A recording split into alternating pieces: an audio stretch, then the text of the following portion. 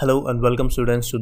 So in this course we are going to take a look at a couple of points. For example, we are going to learn about database attack techniques for databases, right? How you can attack on a database and how you can gather information from database like for example email IDs, usernames, passwords, all sensitive data which is available in the backend. And we are going to use basically attack tools of Kali Linux OS here. So inside Kali Linux, we have tools available for database attacks, and I'm going to show you some of them which are really popular and really useful, right? So we will use a sample website here, and on that sample website we are going to attack, right? So this is the scenario. We have an attacker and we have a database, and database is inside, obviously inside web server. So web server contains database, alright? So if you want to attack on a website, right, so you are at the front end of the website and you need to enter some queries so that you can connect with the backend of the database, right, which is backend of the server, or you can say database. So these queries are called SQL queries. SQL is called structured query language, and this language is used to communicate from front end to the backend. So if I have a website, so I have the front end but I don't have the backend, right?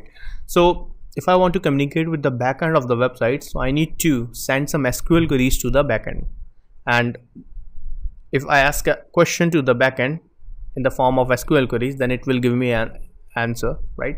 So that's what database attack. I want to send some malicious content to the database, and if database is not aware that this is a malicious content, it will send me the information what I want as an attacker, right? What I want as an attacker, all content of database, everything stored in the database, mobile numbers, fax numbers, email IDs, addresses, customer name, customer email ID, everything I need from the database. So that we are going to do in this section.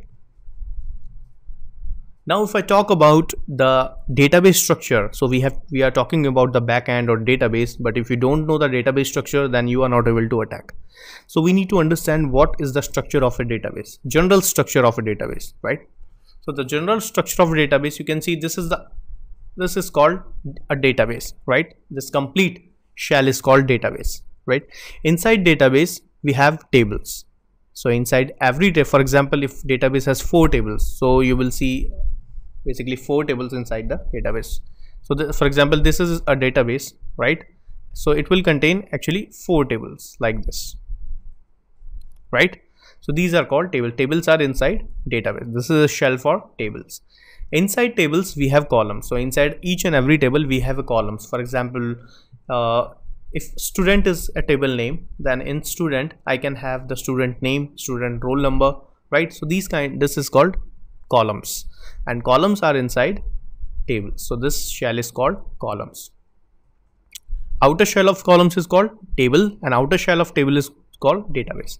The most inner shell of the database is called data, and this is need. Basically, if attacker tries to attack on the database, actually he needs the data,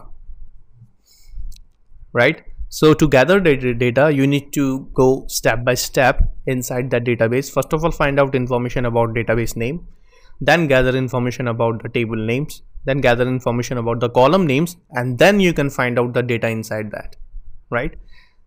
So this is a kind of database structure we are going to use in the videos.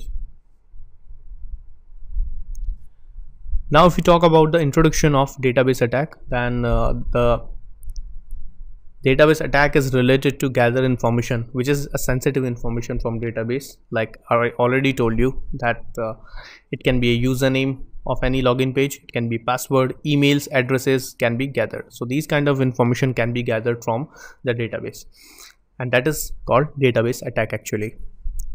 So database assessment or attack tools are already available in Kali Linux. So inside Kali Linux OS we already have a database assessment section, right? If when you will click on applications in Kali Linux, you will see a new chapter inside database assessment, and it contains so many tools. 10 to 15 tools are available there, but we are going to learn the most important tools among them, right? For example, SQL map is available here. So you can use SQL map for database assessment, right?